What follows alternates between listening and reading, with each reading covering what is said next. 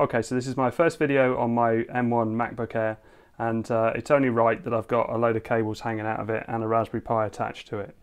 So here's my Pi 4 4GB, and you can see that it's being powered from a power bank, and I've got it going through. You might have seen other people doing videos on these video capture devices. Now, I've got 3 or 4 videos using a much more expensive Avermedia capture device, and this is super cheap. This was £9, and actually it's got very low input lag for a £9 capture device. So let's start up OBS. I'll switch to a bit of screen capture in a minute. And you can see it looks like this at the moment because my Pi isn't switched on. If I power up my power bank, and you don't need to use a power bank, obviously I could use mains power for the Pi, but I wanted to try it all portable. You can see that my Raspberry Pi starts up, and if I right click I can go to full screen. There you go. So that's now running from the Pi, but basically going HDMI into that capture device with a USB-C adapter, and it's being powered by a power bank. And I've already used this power bank in other videos, and it works really well at powering the Pi. I've got my Logitech keyboard plugged in, so let's put that in place. And if I pop my keyboard on top, it actually stays pretty well because it's got rubber feet and it's not touching the trackpad. And it's not touching the keyboard or anything like that. So now I can move my mouse around, and just to try and show you how responsive it is, it's actually pretty usable. So let's see how usable it is. So if I click on the bottom here, you can see I can go to internet and Chromium browser, and we'll let that launch. I'm running on Wi-Fi at the moment on my Pi.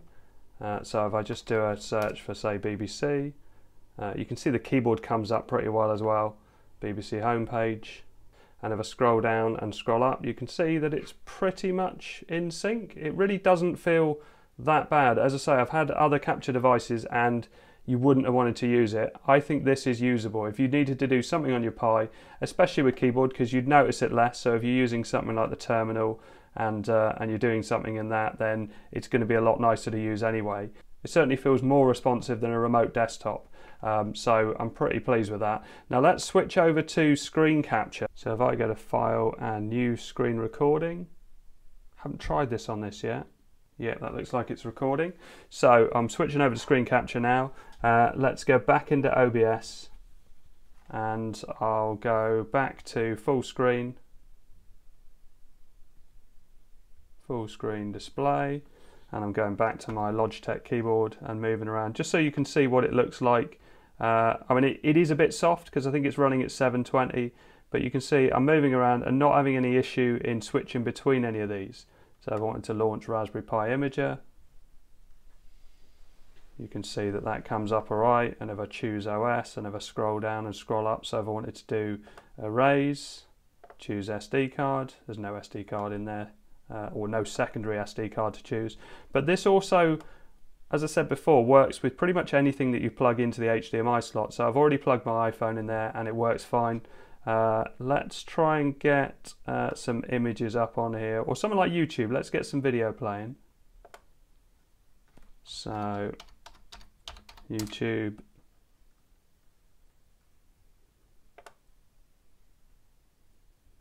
It does feel alright, surprisingly enough, considering it's going through a very cheap £9 capture device. And if I switch over, you can see here that's the device I'm using, so I'll put a link in the description if you wanted to order one yourself. And the only other thing I've done is installed the OBS software, and that's all it needs. So let's go back into full screen.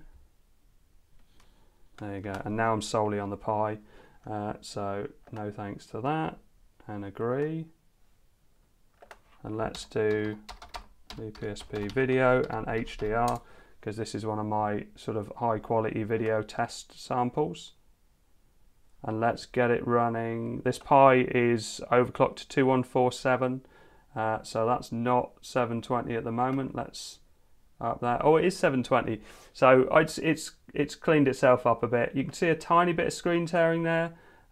It's sorting itself out, but it's yeah, so video performance isn't as good. That's weird that it's doing that, because I didn't notice that on anything else. So you don't notice it on the desktop. So as a desktop, it certainly seems fine. From a video performance point of view, it does seem to be a bit ragged, so you wouldn't necessarily use it for that. But certainly if you're using it for a desktop and to run apps and things like that, it seems to be perfectly adequate, especially for the low price. And again, this will work with quite a lot of even low-end Windows laptops. I'll be trying it on my old 2010 Mac to see how well it works on that, because obviously this is a very powerful device. Yeah, super impressed. Anyway, I hope this all helps. Thanks very much for watching. Please like and subscribe.